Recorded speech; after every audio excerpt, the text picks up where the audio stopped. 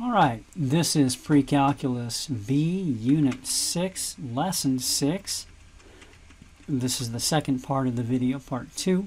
And we're going to address linear motion or motion in two coordinate plane directions in a vertical sense.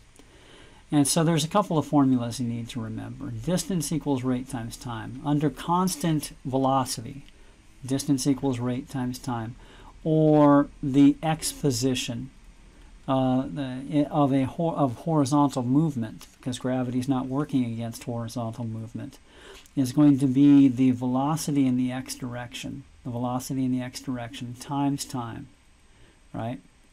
And then if we have an initial starting position plus the initial position, okay? But generally we're going to consider initial position 0, right? Okay. Now, you may recall from our last video that horizontal component is going to be the initial velocity. The initial velocity. Now, of course, the initial velocity is the constant velocity in this case, times the cosine of the angle of elevation, and then times time. Right. So this is the x vector, so to speak, or the x vector, and the magnitude of the velocity vector cosine of the angle. Okay, all right. So here's and then the y component. The y component this is a formula that needs to be memorized. Unfortunately, if I could teach you calculus, you wouldn't have to memorize it because it's just the integral. The integral of acceleration is velocity. The integral of velocity is position. But we'll hit that here and actually not too far in our pre-calculus lessons that come at the end of the course. But here's the y component. The y component of the velocity is basically going to be the initial velocity. Is going to be 1/2 the acceleration of gravity times time squared plus the initial velocity, the vertical component of the initial velocity, vertical component v sub y, vertical component times time plus the initial disposition or initial placement. Again, we actually typically don't necessarily start with y equals 0 for the initial placement. And as you know, velocity in the y direction is going to be the initial velocity times the magnitude of the initial velocity times the sine of the angle of inclination, right? So the entire equation becomes y equals 1/2 the acceleration of gravity times time squared plus the initial velocity. So the initial velocity times the sine of the angle theta times time plus the initial horizontal vertical position. Okay? So there we have our formula. And that value for g depends on your circumstances. G is 9.8 meters per second. So basically what that says is if you drop an object from rest, after 1 second it'll be going 9.8 meters per second. After 2 seconds it'll be going twice as fast, or 19.6 meters per second, and so on. Every second it adds another 9.8 meters per second. Or if you're in feet per second, it's 32 feet per second. 32 feet per second. So after 1 second, an object is falling 32 feet per second. After 2 seconds, it's falling 64 feet per second, and so on and so on. Now, of course, this is all simplified by assuming that we are not taking into account friction, which becomes an issue as you go faster. And terminal velocity, depending on the object, is somewhere between 150 and 250 miles an hour. All right. So that's the point at which terminal velocity is the point at which wind resistance or friction equalizes the acceleration of gravity, and the object no longer accelerates. It reaches equilibrium, reaches its terminal velocity. Okay, so, but we're not going to account for friction because it greatly complicates and actually results in what we call the differential equation. All right, so here we go. Well, let's take a scenario where we're shanking balls off of a cruise ship. That's a fairly common activity on cruise ships. So for this problem, we're going to consider the surface of the water to be flat. And we are hitting golf balls off the cruise ship. So the initial height of the ball above the water is going to be, let's say, let's go in feet. So y aught is going to be 20 feet. So we're 20 feet above the water. Okay? And we're striking the ball at an angle of 20 degrees from the horizontal. Okay? And it has an initial velocity of 440 feet per second. 440 feet per second. That's about 300 miles per hour. Golf, by the way, has the second fastest ball of any sport. Highlight actually has a faster ball. Okay?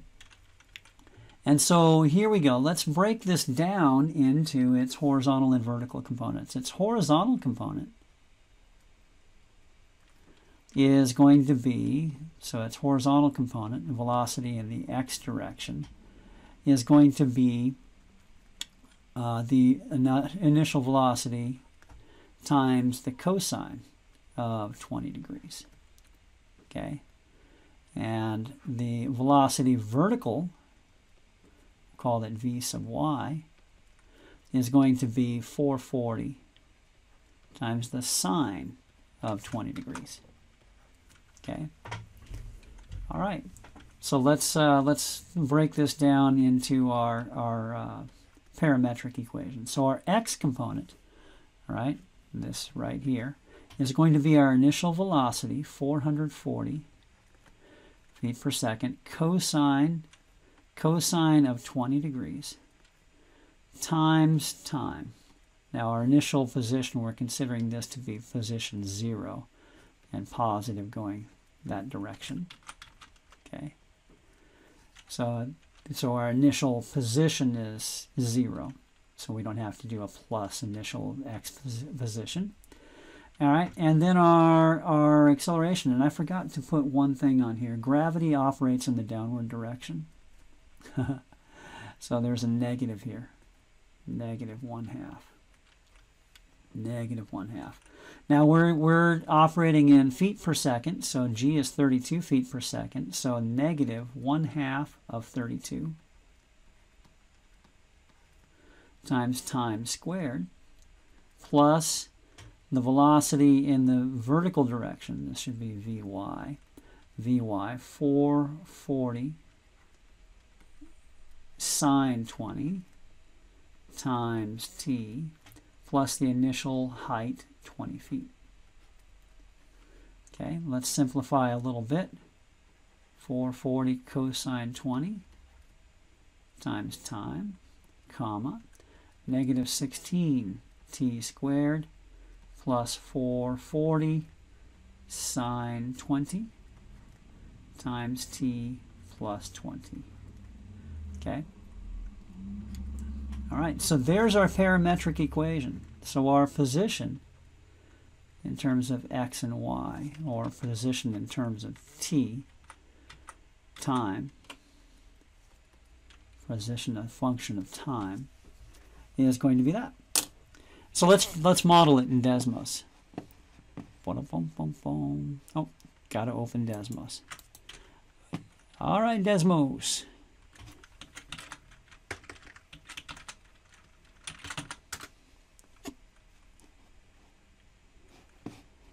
Okay. Well, I did not type it correctly. I fat fingered. Let's try that again. There we go.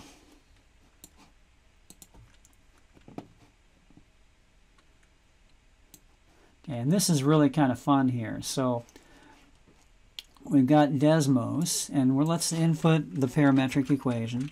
440 cosine 20, and need parentheses, otherwise it doesn't know what to do, times time, or we can just put t, comma, negative 16t squared plus 440 sine 20 t plus 20.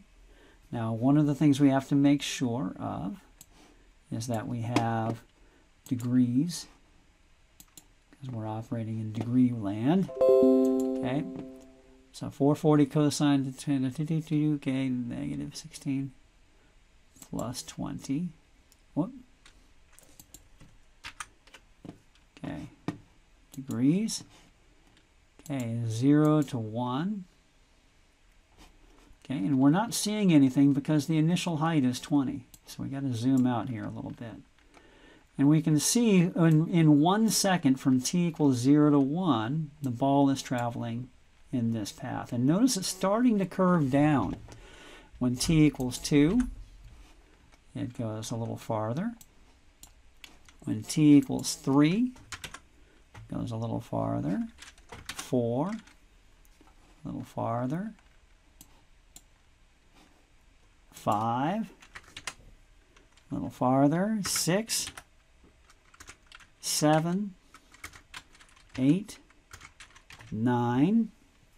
So 9 seconds. That's a long flight. 10 seconds.